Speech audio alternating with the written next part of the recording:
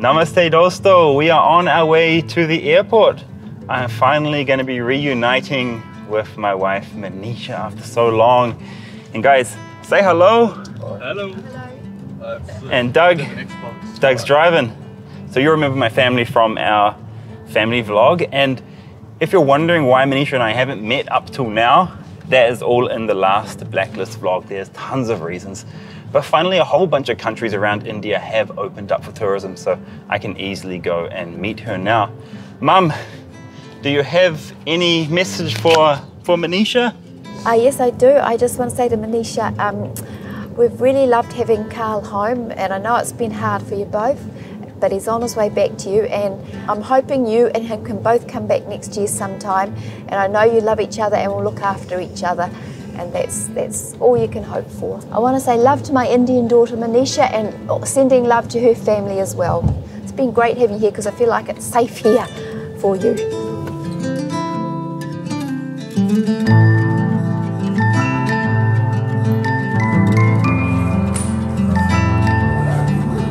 Mummy, काल के लिए मैसेज क्या है? कल जल्दी इंडिया आ, पराठे खा। I'm finally meeting my amazing husband in Nepal after more than a year, and we have some sweets for him. There's motichur laddu and imrati. But I wish I could have taken some homemade aloo parathas and masala chai for him. That would have made him really happy.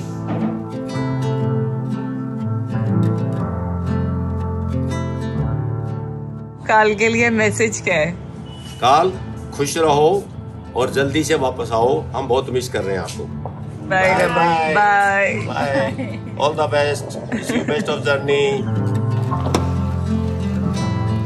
I gotta grab a trolley, yeah. Give me a hand, Sean.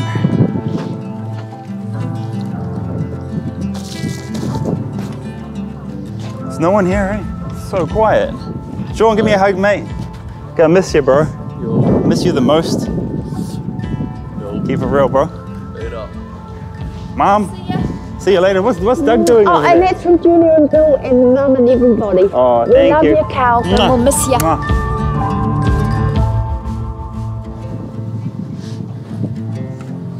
And to the guy holding the camera, Nick, flick it around, bro. Flick it around. Hey. See you soon, bro. See you, bro. Yeah, it'll be a while. Next year sometime. All right, see you guys. See you soon. Bye. I will.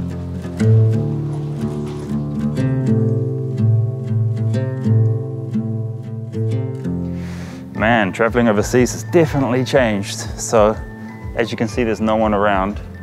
There is just like 27 people on this flight. That's it.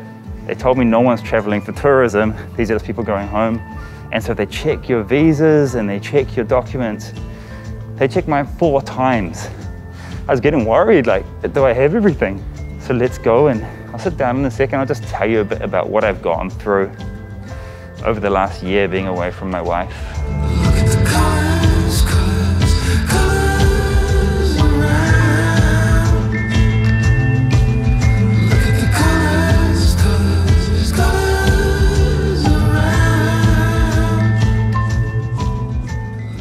I'm just waiting for the flight now, and these 400 days have been the hardest days of my life ever, basically. My biggest fear the entire time was that what if something happens to Manisha? I won't be able to be there for her. These are commitments that you make to someone when you marry, right? That you'll be there for them. And my worst fear did come true, unfortunately, when she got COVID for a second time in India, and that was during the oxygen crisis. Yeah, I was so worried about her. And the second time she had COVID way worse than the first time when she had it with me. And being forcefully separated, it really hits you when you see your partner going through something difficult, when they're sad, when something's happened, when I FaceTime call her and I can see she's not okay. And you can't be there for that person, you know? Physically, you can't. Physically, you have this feeling that you want to be there and you just want to hold them and hug them and, you know, comfort your partner. But You can't, and it breaks your heart when you see them in that condition on a FaceTime call. It's really horrible being separated, forcefully separated from your wife like that. And I've missed birthdays, I've missed anniversaries, I've missed festivals. People back in India are literally waiting for me to return so they can get married. And so this whole blacklisting thing has affected my entire family, not just me. And I feel like I've served the jail sentence, to be honest, because I've been stuck outside of India, away from my family. Here in New Zealand, I've been on a lockdown, and COVID travel restrictions have stopped my wife and I from being able to meet all this time. So yeah, I feel like I've served the jail sentence even though I've done nothing wrong. And online propaganda will try and convince you otherwise. The sheer amount of propaganda online about me should alert you that there's been a coordinated attack against me, basically, an organized attack against me. So anyway, one day I'll be able to tell you the real story, but right now I'm too scared to tell it because I don't want my blacklisting to be extended, basically. That's the situation that I'm in.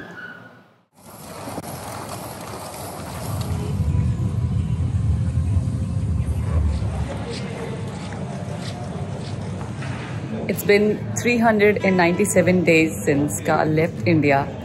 It was few days before my birthday, and he got me a cake. We had an early celebration, and then he left. He thought he'll travel in Dubai and Pakistan and then come back. But when he tried to come back, we found out that he was blacklisted. We spent the next few months trying to figure out what to do. I ran from FRRO's office to Home Ministry's office, but no one would meet us. We wrote so many emails, probably half of the office has our email in their inbox, but no response for months. And then we realized going to the court was the only option left. So we did that, and we're on it, and we will get Karl back. But meanwhile, I'm finally getting to meet him.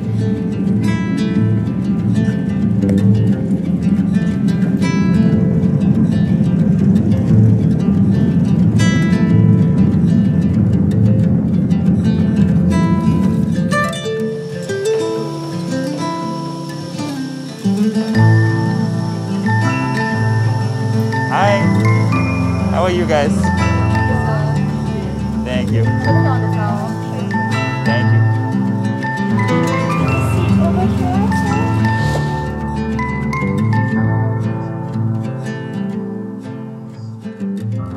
Welcome to Singapore. I slept like a baby the entire flight, and as soon as I got here, I sat down to I went to go and find a tea actually. I found a tea here, it's called Teh in Singapore. It's $1.60. And you won't guess what happened. This guy comes up to me and he goes, "Hey Karl, I met you and your brother in Jaipur 3 years ago." I'm like, "No way, man, no way, really?" And yeah, I remembered him. It was, I think they're American, two American dudes, and now they're flying to Bali for a holiday. So my videos helped him travel in India, make him feel confident about traveling to India. And that's the effect my videos have on foreigners. And so all the time, I meet foreigners like this and they say, "Karl, thanks for your videos." And he's still following me till today. You know, a lot of foreigners just come and go from my channel just to learn a few tips and tricks and places to eat. It really makes me feel happy to meet people who I've come in contact with through my channel. And I can't believe that we've met before. That's just insane. The world is a very small place. We met in Jaipur and now we're meeting again here in Singapore. Yeah, just awesome. That's the power of YouTube. Won't you save, save, save, save me? Oh, save me, save, save me. Oh, I've been trapped in this darkness for far too long now. So I just landed here in Nepal, and as soon as the plane landed, the guy behind me stood up and he said, "Welcome to Nepal," to me. So sweet. And wow, there's a sadhu. Wow, it's all happening. I feel like I'm back in India.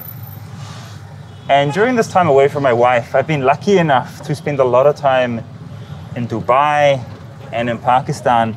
And now I'm here in Nepal to be able to meet my wife. So yeah, I really appreciate all these countries that I've been able to spend my time in while I've been waiting to get back. And some other good news came just before I boarded this flight from Singapore to Kathmandu.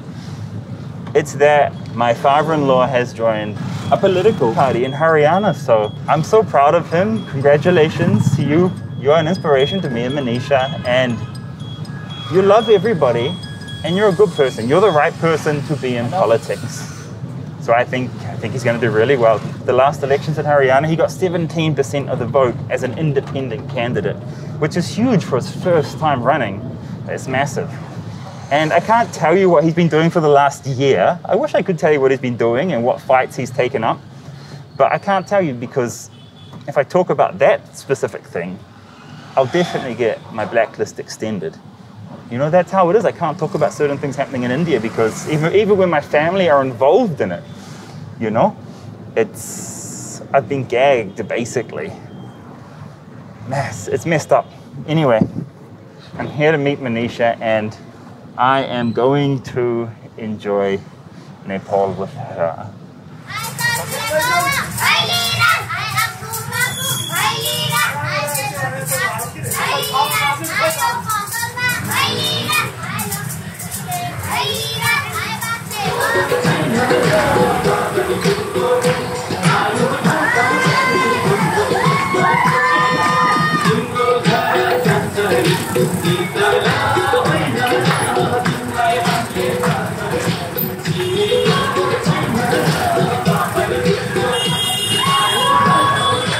Namaste dosto. Today it is Diwali. I'm standing on top of Kathmandu, as you guys can see, and today we made a rangoli at the hotel, and now tonight I'm just spending out on the streets of Nepal with everybody else, celebrating Diwali, or what they call here Tihar. And obviously this year has been a very dark year for me and Manisha, so yeah, here's hoping that the light will come and that, you know, our fortunes and our lives will change in the year ahead.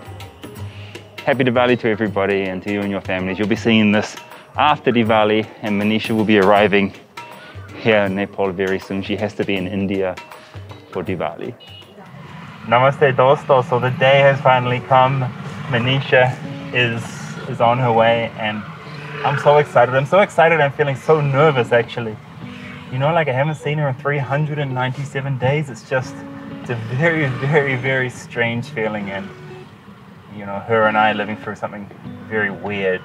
We were separated for that long. So, yeah, I'm nervous, but I'm so excited, and I can't wait to see her. I'm feeling a lot happier. Like, the closer I've got to meeting again with Manisha, the happier I've been feeling in my life. So, yeah, I'm going to feel really good to be with her and to have her support. That hasn't been there the entire year. You know, when you're so far away, it's difficult. Her support's been there, but you know what I mean. Like, it's different when that person's not with you. It's very difficult. So I'll feel good just to be around her, just to have her always there. Have you guys ever seen that movie Gadar Ek Prem Katha? I feel like I'm going to pick up my Tata Singh now, and I feel like I'm Sakina, stuck away from my home and from my love. Like, yeah, that's how I'm feeling. Manu's flight has landed now, and the closer I'm getting to the airport, like, the more emotional I feel, the more I feel like crying. I'm feeling really happy. Yeah, we're just 1 kilometer away now, and she's landed. Will I cry?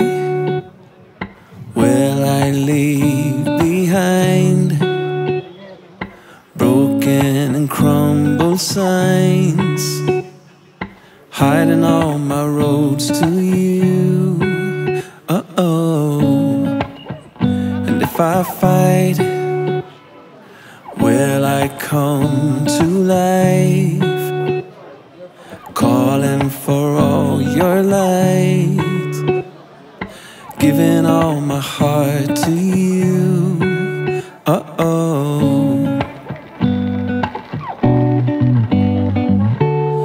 And I've been falling, I've been lost, and I've been calling on my ghost. put it to rest because I'm coming home, coming home. Oh, and I've been carried, I've been dragged, and I've been lucky, torn inside. I put it to rest because I'm coming home, coming home. I am done. I will stay to find every hidden sign, taking all my roads to you. It's not a proposal. It's not a proposal. I know it looks like a proposal. We don't need that. No, but we don't need that. Look. Have you seen Nepal's flag? Have you seen how cute their flag is?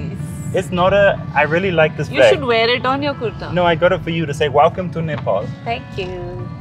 They've got a beautiful flag. It's not the same shape as a flag, so I really like it. And I've met so many subscribers here. Are you going to ask for money now? No, my fingers are too big. Okay, got I'll it. do it. No, I got it. Yeah. Done. And this is not a ring. I know. It's from my mom. My mom got you this. Aww. It's a butterfly. Actually, it's from my great grandmother. It's from Holland, actually, and it's like full silver, and it's got this power shell or something on it. Because my grandma's giving away all her. These are powers. My grandma's giving away all her jewelry, so she wanted to send you this, and she's sending more. She's just still going through the process because she's really sick. Oh yeah. So this is from my grandmother. And from my great-grandmother. Thanks to her. I'll keep it safe. I'm not going to wear it. You can wear it. We just need to polish it a bit. And this is for you. Yeah, That's your Imarti. This is my fish. And in the box, look at this. We have Imarti from Delhi. This is my favorite. You can see the saffron in the Imarti. And it's basically paneer, kind of deep fried like a jalebi, I think. Jalebi bhai. Oh my god, this is so good. Thank you, babe. Nice. Have it. It's all yours. I don't need it. We'll share it with everybody in the car, actually. Yeah. Oh. I feel better that you're here. Are you? That was my this? sigh, like. Are you eating this after a year? Eaten this after a long time. Oh. This is really popular in Haryana. Chalo, let's go to the hotel now. Yeah. Take me out for a coffee then. Yeah, I we'll go for haven't coffee. had a coffee since morning. And tomorrow I'm going to show you around Nepal. Kathmandu. And let's see how much you like it. Yeah. I think you'll like it. I think so. Okay, and thank you to everybody for supporting us and for following our story and for leaving all your kind comments and just for being there.